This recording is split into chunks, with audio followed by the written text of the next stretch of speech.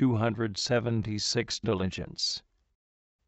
Presence of God. O God, make me diligent in your service, diligent and prompt in every duty. Meditation. 1.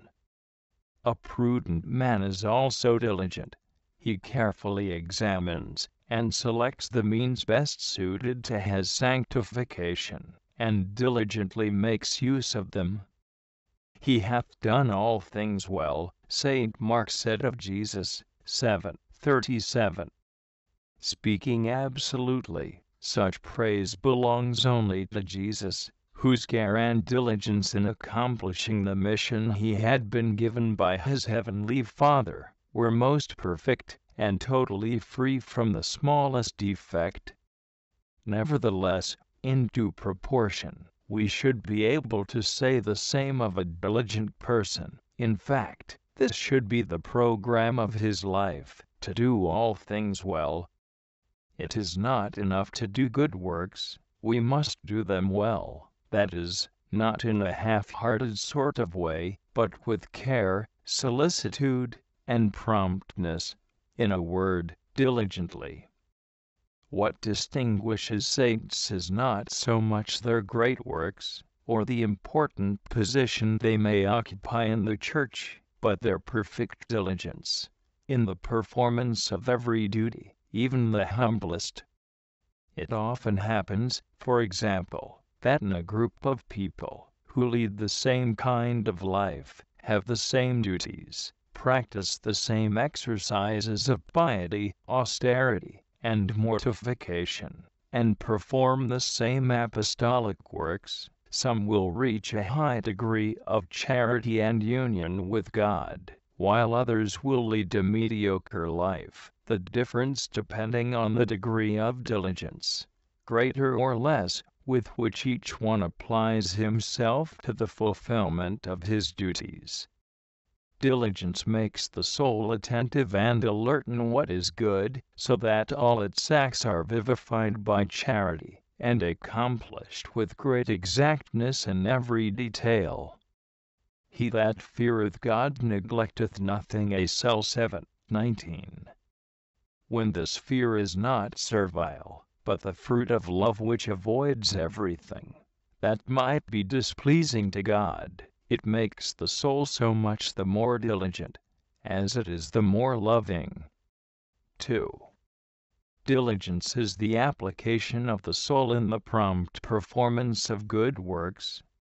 It makes men like the angels who fly with wonderful speed to fulfill God's commands. Ven. John of Jesus Mary. Promptness in doing good works is a special characteristic of diligence. A negligent person goes to his work unwillingly, slowly, and with needless delay, whereas the diligent man hastens to it cheerfully, with promptness and concern. The prompt doing of a thing that should be done, even when it would be more convenient to do something else, is the fruit of diligence. Above all, one who is bound to a definite rule of life, either privately or in a community, must observe it punctually and exactly. In fact, any rule which has been approved by one who represents God is, for the soul who is bound to it, a manifestation of the divine will, which must be carried out without delay or postponement. Punctuality exacts self-discipline and detachment. It often asks us to interrupt some interesting, pleasant work in order to give ourselves to another kind, perhaps less attractive or less important. However, it would be a great mistake to esteem our duties, and to dedicate ourselves to them according to the attraction we have for them, or according to their more or less apparent importance. All is important and beautiful when it is the expression of the will of God, and the soul, who wishes to live in this holy will at every minute of the day, will never omit the slightest act prescribed by its rule of life.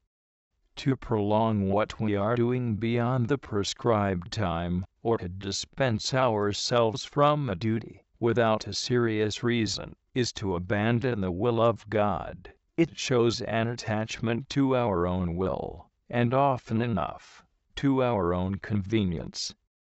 In carefulness not slothful, in spirit fervent, serving the Lord, wrote St. Paul to the Romans 12:11, and to the Ephesians he recommended, "See therefore, brethren, how you walk circumspectly, not as unwise, but as wise, redeeming the time. Wherefore, become not unwise, but understanding what is the will of God." 5:15-17. Colloquy. O Lord, meditating in your presence, I understand that the best remedy for carelessness and laxity in performing my duties is charity. I must strive to do everything for love, with the special intention of pleasing you. How gracious of you, my God, and how fortunate for me, a poor nothing, to be able to work in order to please you.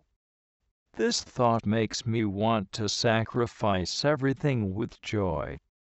O Lord, your words console me, and renew my youth, as an eagle's.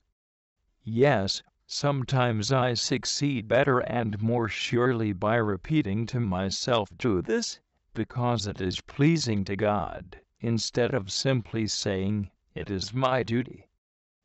O Lord, all I can do is already owed to you, and will always be less than what I should do. Yet your divine goodness likes to give me the consolation of thinking that I am acting freely and generously when I work diligently in order to please you, not only in carrying out my duties, but also in works of supererogation and perfection, in great and important things as well as in small and unimportant ones, for nothing that can be offered to you is negligible. O Lord, I wish to show you continually how great are my desires and my love, by performing all my actions with loving diligence. The more generous and liberal I am in serving you, the more will I receive the fruits of your generosity. Compare BLM Teresa Buran,